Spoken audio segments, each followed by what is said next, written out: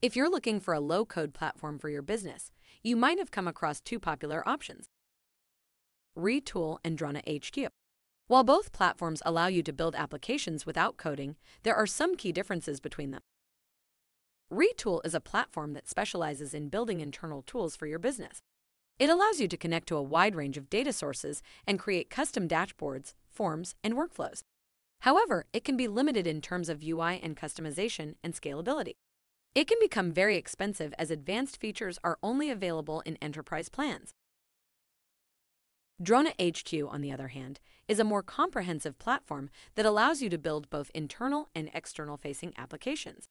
It offers a wider range of features, including a drag-and-drop interface builder, Ask AI support, web and mobile output, and integrations with popular third-party tools.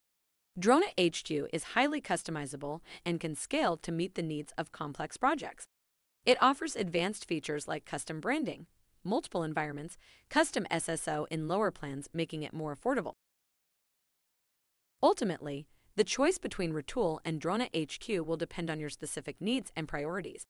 If you're looking for a simple and flexible tool for building internal tools, Retool might be the better option. But if you need a more comprehensive platform for building both internal and external-facing applications, DronaHQ might be the way to go.